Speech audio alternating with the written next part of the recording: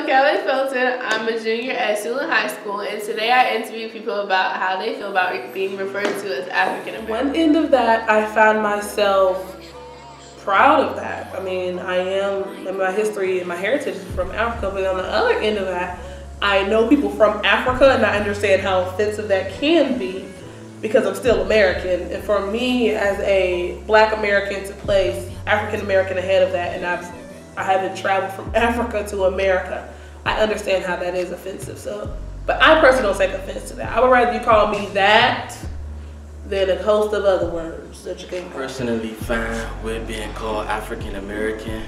I really have no shame in where my ancestors come from. I'm okay with it, but I got African blood, so I'm really African.